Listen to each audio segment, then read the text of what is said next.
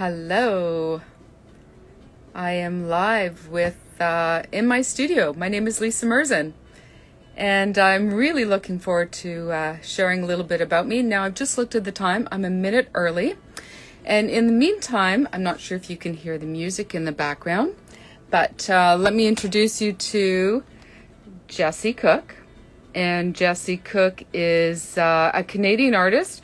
And I came across Jessie Cook listening to the Weather Channel years ago, probably 20 years ago. And I love the music so much. And I found him by calling the Weather Channel. And yeah, so check him out, Jessie Cook. So let's get started, because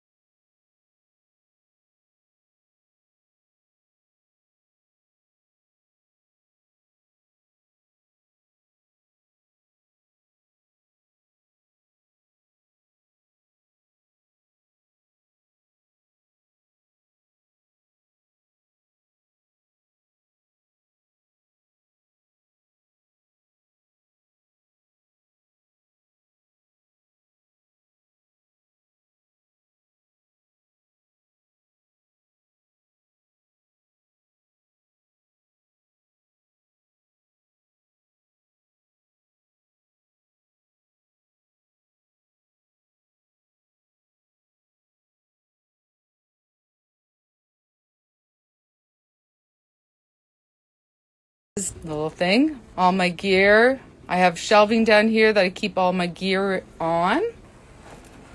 And if I go the other way, I've got a huge bookshelf, music, art books that I consult regularly. In fact, I'll just go there sometimes and be inspired and look at other people's work. Okay, so pictorialist photography. If you know any of the history of photography, pictorialists started around the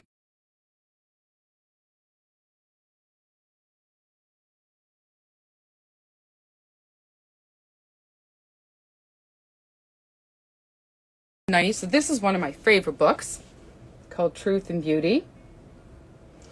And I chose some pictures, and it was really cool for me to see when I was choosing images that I want to share with you. I was realizing how much my work is influenced by this pictorialism.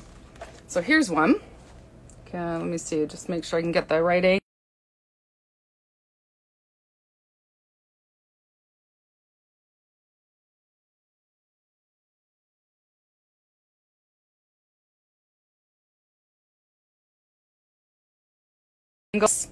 One of the things that happens a lot too is there's a dreamlike quality to this type of photography.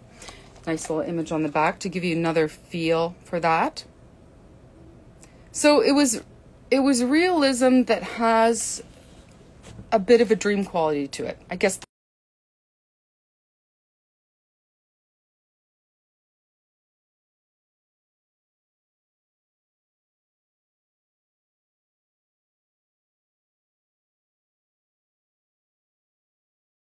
At that, what an incredible portrait. Can you see all the grain and the texture that's to the image? So it's, when we look at our digital images today, things are so sharp, and they have a real, well, for me, based on my experience as well from the past with working with film, this type of imagery, again, I keep using that word, dreamlike and ethereal, keeps coming up. Okay, a couple other things. So this is what I am aspiring to, but again, you can see the texture. There's a contrast. This is using, as the name is, gum oil printing. You're actually using gum or oil pigments into an image that's been burned into paper, and with like an oil dabber, the images start emerging.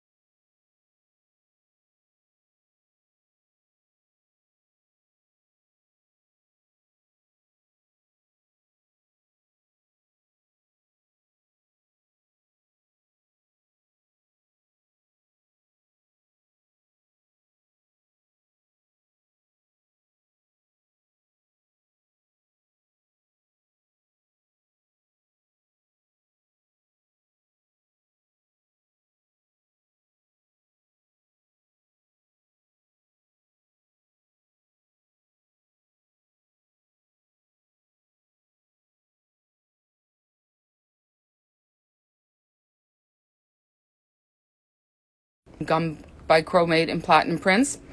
And I really always loved the darkroom. When digital came about, of course, for my business, I grabbed the digital camera, and I love digital photography. Don't get me wrong. But there was always something about being in the darkroom. I love the darkroom. It's just really, really cool. And so the stuff you're going to see is darkroom work. So I'm going to pick up my phone. I'm going to take you for a little tour about. All right. Now, let's see. Can I move the camera around? All right. Here we go. Okay. So this is this picture I took in Bob's course. And it is called Donkey. But you will recognize the similar quality to the images I was just showing you. So this is a technique called litho printing. And I'm incorporating digital technology with analog photography. So for those who don't know, analog is old school. That's using film. And you will notice, you can see all things that looks very grainy, high contrast image. And this has to do with the chemistry I'm using. And I'll tell you about that in a second. Okay, another series called Abandoned. Again, high contrast. You'll see again grains coming into certain places if you look closely. And this is a recent piece, which is a compilation. So again, it's a digital negative that I've printed in the darkroom. And then I've hand colored the photographs. So these are silver gelatin images that I hand color. And then I scan them, and then I create this compilation. And this is something it's new, a new piece in the series.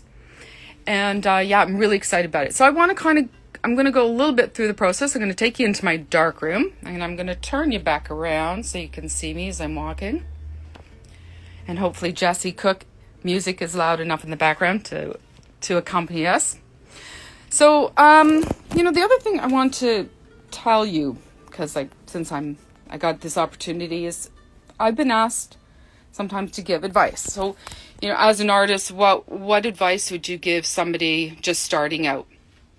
And that, it's somewhat of a hard question because there's so many layers to becoming an artist, and what compels you to a medium more so than another. And, my advice for me, what I always find is you always just keep going, no matter what it is. You keep going, you don't stop. And there will be times when you think, oh my God, why am I doing this? Why in the world would I be spending all this money, all this time to create art that I love? And artwork becomes babies. Doesn't matter who it is. So for an artist to sell the work is a great thing, but it's like, oh my God, take care of my artwork. It's my baby. So, okay, let's show my darkroom. I'll turn around. Okay, so this is where the magic happens. And I've had my darkroom since about 2000. You can see all the chemistry. And for those who don't know, I'll just point it out. So those right there, those are developing tanks. Those are the reels. Those will go inside the developing tanks. That's for short film. And see this box here?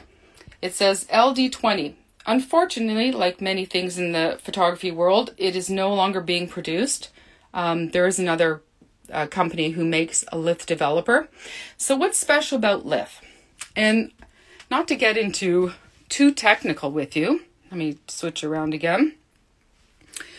Litho is a chemistry that is affected by temperature, and it is affected by how many prints have been developed in it. And the really cool thing with this chemistry is that over a period of time, the chemistry changes. So the more prints I print in this developer, and we're talking about silver prints, so like analog prints. What can I give you? I don't have one right here. Sorry. And you can get color changes. So a print that has a lot of black and whites at the beginning later might pick up some brown tones. So I can develop the same picture 10 times, so 10 pieces of paper in the developer. By the 10th image, there might be some brown tones coming up, and you might have contrast shifts. So each print is unique, which I love as well. And yeah, it's a really cool chemistry. The only thing is you have to have a lot of patience, because a print, after a period of time, you could be in this developer moving this print around for 20 minutes, but very cool. Okay, now let me show you my enlarger. So when I was talking about a digital negative, here you go. Let's see, move this down. This is a digital negative. It's a special material, substrate that you can buy for inkjet prints. And it's a digital image. I've taken it into Photoshop. I invert it to create a negative. So pretend that's my piece of paper. This is a silver gelatin piece of paper, okay? We are in a darkroom. It's not an inkjet piece of paper. This would be, for example, a silver gelatin piece of paper. So I'm like this. I put a piece of glass on top. This is called contact printing, and it's called contact printing because the size of your negative is going to be the final size of the image. Okay? And then I would turn on the switch. A light comes down. It goes through here and it burns the image onto the paper. And then it goes into developer, and then there's other stuff after that. Pretty cool, eh? All right, let's bring you back. Now, I'm not sure how I can... Okay, I'm going to turn the light off in here. I wanted to show you... Oh, yeah. Let me see if I can show you just that blank. So this is it. That's the substrate blank, if that helps you at all. There are people in the city doing this. I would highly recommend doing some investigation if you want to get into historical printing or like alternative printing, which is making a comeback. Very exciting for photographers, and if you have a chance, Dylan Ellis Gallery, where Bob Carney is running his lab out of, and he has a full darkroom. You can check out, you can see some of the work he's doing. And a lot of people, I came across a website recently, introduced it, called Seities, SEITIES.ca. They're out of, I think they're based in Calgary, definitely in Alberta, but you can check them out as well. All old processes, really beautiful stuff. Okay, now I want to put on a pair of gloves because I want to show you some other cool things. Hold on, let me do this. All right. Okay, I'm going to have a hard time putting my glove on. Just a sec here. And, okay, you are looking at one of the series I showed you before. I'm going to do this not the way I'm supposed to, but... So you really want to wear gloves when you do this because your fingerprints can affect the prints. Okay, can you see the difference between these two? You'll notice in the whites, they're different. The image on the left has more contrast. So this is exactly what I was talking about. The cool thing about litho chemistries. Here's two prints exposed, exactly the same. The longer they've been in the developer, or I should say, the longer the developer has been used, you can get two different effects. So, pretty cool, eh? All right. So, next part. Let me give you a little quick demonstration of the new stuff I've been doing. And you will see my paints. So, you will also notice that I have a lot of stuff everywhere. A true artist studio where we just let our creativity do its thing. And it also means sometimes I can't find things and I buy the same color of paint again. All right, let's bring this over. So you notice this is one of the images in the large photo I showed you recently. And my cotton balls are stuck to my paper. So I'm just going to do a quick little demonstration, or not a demo. I won't do a demo. I'm just going to show you basically what I do. All right. So I take this low toxicity mineral spirits. That's important because you know how much that stuff smells. And with a cotton ball, I will go over the image. And then the image will that'll seep in a little bit, and it kind of prepares the paper for the oil paints. Here is my palette. I'll usually dribble like some mineral spirits into here, and I'm using little swabs like this. So I would dip it into the oil paint. I come in, I do something like this, and then I will take cotton and I will just do things like this. And layering up the paints, it's hard to tell, but I have also, I mean, there's other colors in here as well. You'll see the brown tones, yellows, different yellows. That's probably like a, I don't know, that might be a cadmium yellow. I really like the earth tones, like raw sienna and stuff like that. What's important is it has to dry. It is oil paint. I use also, you'll notice that this paper doesn't have any shine to it. You have to use matte paper. This, and again, this is not inkjet paper. This is silver gelatin paper. So this is the old school darkroom stuff. Okay. And then after it's dried, I can't remember how I left it. Probably left it for a week. And then I scanned it and I brought the two images and made the other image. So that'll take me to my next little thing. Let me tell you about when I was taking these pictures. And while we're doing that, I'm going to show you another image that came out of this same series. And this was shown at Lonsdale Gallery. They had a show for Contact. And again, you'll see I've taken a bunch of pictures of rocks. Same process, digital negative, went through the process of this where I painted each image. So, and these were all 5x7s. I painted each one of them and brought it into a collage in Photoshop. And in this spot is a rock. Now, okay, this might sound a little hokey to you guys, but you know when you're in the zone, when you feel, whether you're painting, whatever you're doing, you're just there and everything kind of comes together and it feels very much like, it feels like a spiritual experience. And when I was taking these pictures, so these and this one included, and there's others as well that I'll be working on for this series, I was by myself walking on the beach. And I was looking at these rocks, and the more I looked at them and the more I spent time with them, I started to see this happening. I was enamored by, like, if you look at that. Look at how those rocks are set up there. And so I saw something more than just rocks. And I saw these rocks coming together in a different pattern. It's almost like rocks are talking to each other.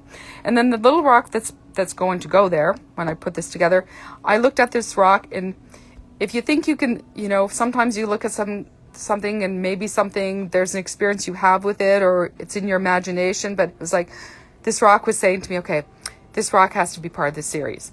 So a rock, an actual rock will go into this space. And yeah, and sometimes, well, okay, sometimes often that will be my experience when I'm in that zone. Often I'm by myself when this happens. Yeah. So yes, photography is definitely more than just picture taking for me. I'm going to turn you around so you can see me. It really is a spiritual experience. And if, you know, there's two things that really come into play in my photography. And it speaks to who I am, my history as a person in this lifetime, and where I see it in the future, and what really has always had meaning to me. And that is a connection to, I'll say land, but it's more than that. I would say the earth, that everything on earth is important, and we are important, and people are important. We all have a relationship to that. And that speaks to me a lot when I'm doing this work.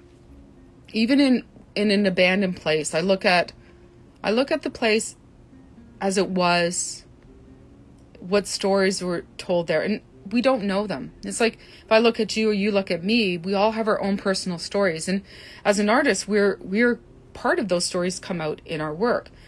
And yeah, so that abandoned place, I saw that too. It's like, well, it could be the rocks, it could be all these little pieces that have come together, that are left over, that people brought in and taken out, and they become these new stories energetically. So that plays into it. So the connection to the earth, and also a spiritual part. And I have a spiritual practice as well that certainly influences my work and will be part of future projects. And, you, as an artist, you're always, you can, oh my gosh, how many if you're an artist out there, how many little notes have you written, like on your phone or on a piece of paper, and you tuck them away? Oh, that's a great idea. That's a great idea. Because they always come in and, yeah, okay, then I've lost them. But I always very well, if you've written them down, maybe they'll show up again, right? But that's the fun of it too. That's the fun thing about being an artist. And your job, we do have a job. We have a job to share that creativity and be a part of the world and share that experience with people. And everyone is an artist. We all have something to share, whether you write, whether you build something, whether you have a beautiful garden. I mean, those are all creative artistic practices. And my medium is photography. That's the difference. Other things that have influenced me, if you guys know Nielsen Park Creative Center, when was this? I guess in the early 2000s, I decided, so I had my commercial business. Something happens sometimes when you're doing your work is also your creative stuff. And I was busy with work, and somehow the creative part changed a little bit. And so what I did is I started taking courses at Nielsen Park Creative Center in art. So I did painting, I did drawing. And this is my second piece of advice for today. For a photographer, if you take a drawing class, doesn't matter, beginner's drawing class, something happens to your sensibility with contrast. And even now, when I take a picture, I sometimes see it as a drawing, that I'm looking for the tones, the highlights, the shadows, obviously that's part of my nature as well, but I start to look at my work differently. So that was a cool thing, and something, yes or no, if you're interested, it's something that you think would be beneficial and enjoy, I would suggest doing that. And Nielsen Park Creative Center is a great place to do stuff too. And if you're in the West End, if you can go to Arts Etobicoke, you can go to Nielsen Park Creative Center. That's cool too. And I think that's it. I'm not sure if I can receive questions. Let's see, if I went to comments. Nope. But what I am going to do, I'm going to send you my Instagram handle, if I can do that. Let's see. Okay. Now, as I'm doing this and trying to find my underscore, I was asked a couple of things about arts, community arts. And I may have answered that a little bit. The importance of arts. I couldn't say enough of it. I think art is a way to, it's almost like, I'm trying to find the words to describe that. It's almost good for your soul, good for your brain, good for your psychic, your emotionality. It reminds people, it brings us into a common denominator.